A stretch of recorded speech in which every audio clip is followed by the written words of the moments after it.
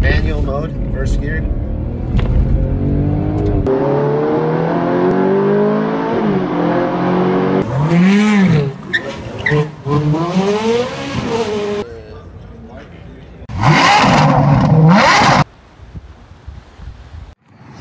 Good afternoon, everybody. The JMH guy here. Just out for a little cruise with the new Benz. Well, the new old Benz, but you guys get what I mean. So it's been a pretty fantastic first few days. Yesterday was really rainy, so but otherwise fantastic. Drives great. And it looks so good in the sunlight with this color combination. I mean, the dark blue, the rear tinted windows, even with this interior style, it's got its own uniqueness versus other W126 or 80s S classes and such. But you know how it is.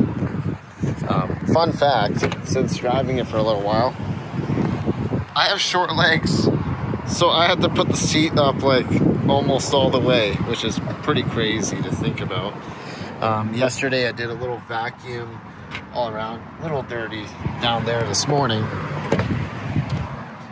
Just got a bag there, but otherwise I vacuumed like as much as I humanly possibly could. Got most places. But so the plans I have for this in the next little while, I'm planning to give it a good clean. Inside a little bit more, but also outside. There are some minor flaws. I'll go over that soon in another video.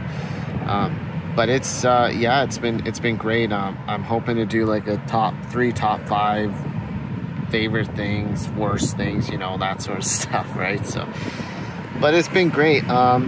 Even though it is admittedly almost essentially it's like a big boat, but it's so comfortable and drives so smooth. That V8 power.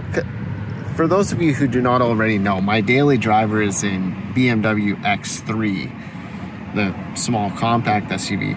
So that going from a smooth inline 6 to a big, powerful German V8, this thing has like 100 horsepower or more.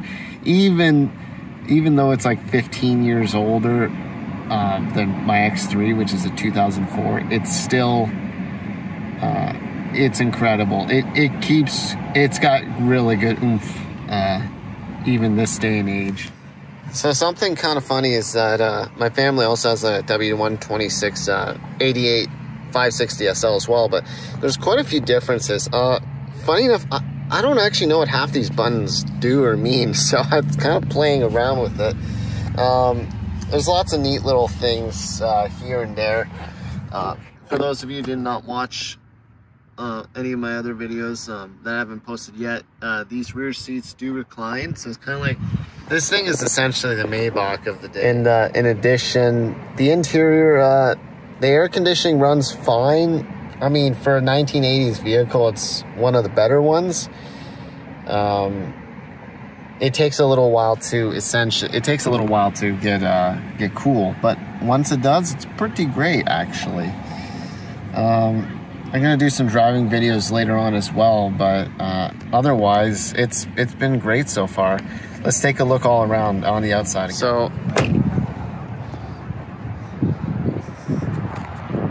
once again, some people comment it's a longer wheelbase. I actually don't know if other 126s were like shorter or longer, but this is the SEL, so it's, as far as I'm aware, aside from any of the AMG of the day, it's the best version that you could get for this configuration.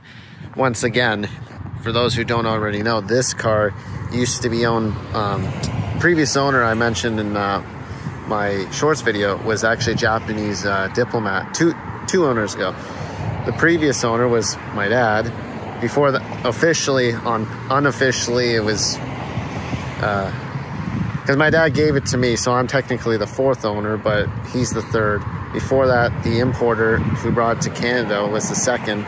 Before that, in Japan, it was a Japanese diplomat. I don't know who or which one. I haven't actually looked at all the service records, but otherwise, it's fantastic. Once again, it's just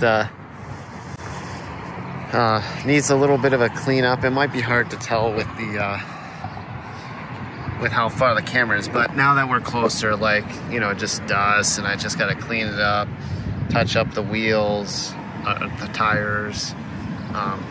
Paintwork is generally fine. I'll go through that later in a bigger video later on, but it's been fantastic.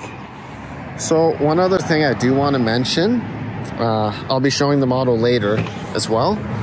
So the giveaway that I've been talking about and mentioning in my last few videos is a giveaway for a 118, I think, scale, or 120. No, it's 118 scale model Lamborghini Murcielago, a balloon white one.